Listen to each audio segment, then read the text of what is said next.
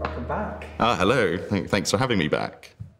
On his last date, Louis' confidence deserted him.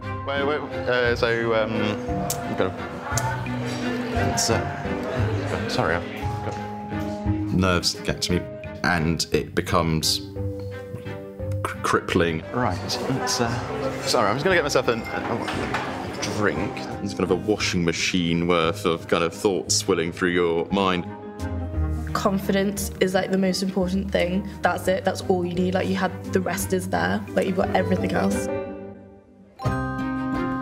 I think what happened, what went wrong last time was that I got too preoccupied and bogged down with the way I was presenting myself, and I was overthinking my actions rather than relaxing and enjoying the date with a very nice young woman. Hello again. Becoming a regular. How are you? Oh, fine, thank you. Yes, I'm a bit more relaxed today. I'm not having any expectations, because otherwise that kind of makes me a bit it's just hopefully be more relaxed. But I'm excited to meet her. My last date was very complimentary, and I'm going to take those words on board, and this time be that man. Louis' blind date tonight works as a nanny in London.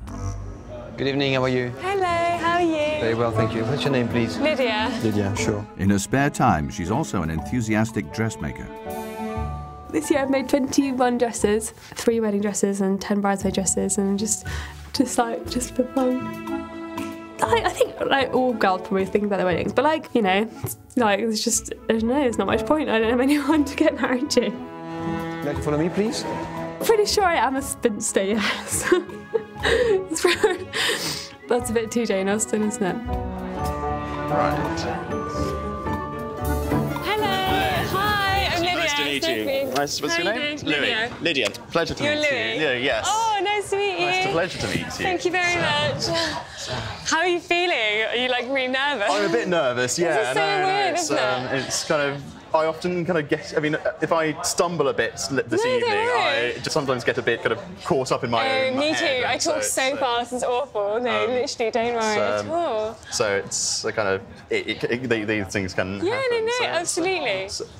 No, don't worry. And this is my first ever blind date in my life. Oh, really? Yeah, I thought it was going to be terrifying. Have you been on blind dates before? I have. She was very nice, but I got very kind of worked up about whether am I talking too much? Really? Oh my gosh.